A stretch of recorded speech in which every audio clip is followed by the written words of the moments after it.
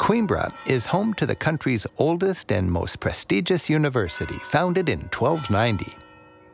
As a traveler, it's fun to drop into this venerable academic world. 700 years ago, Coimbra's university taught the medieval basics, like law, medicine, and theology. Later, as Portuguese sailors were navigating the globe, astronomy and geometry were added. The university's Baroque library has an impressive collection of antique books. University researchers are still allowed to read these centuries-old volumes. King John V still oversees the library he founded in the early 1700s.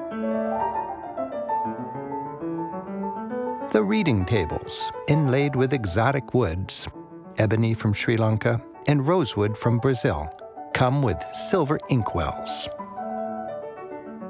The gold leaf is South American, and the motifs are Chinese. Everything reminds us that Portugal's wealth was both immense and imported. The heavy teak doors kept shut to keep out the humidity.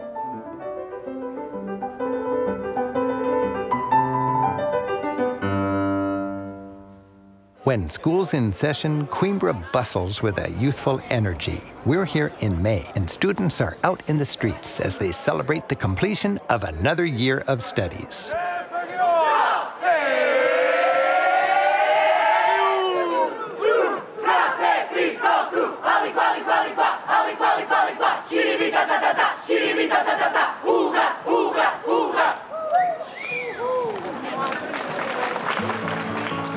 Many Coimbra students live together in groups of about a dozen in communal houses called republicas. Today, these function as tiny fraternities, each with their own personality and an unbridled urge to express it. With the help of a couple of six-packs, Christina and I have talked ourselves in for dinner. And within moments, we're engulfed in stimulating conversation. Do you guys talk politics like this all the time? Yes. I like that. Students here see formal education as job training and their time in these co-ops as life training. They brag that in 1 year of this communal living, you gain social skills that'll last a lifetime. The conversation rages on at the dinner table. Part of the ethic of Republica living is eating together. No cell phones are allowed at the table.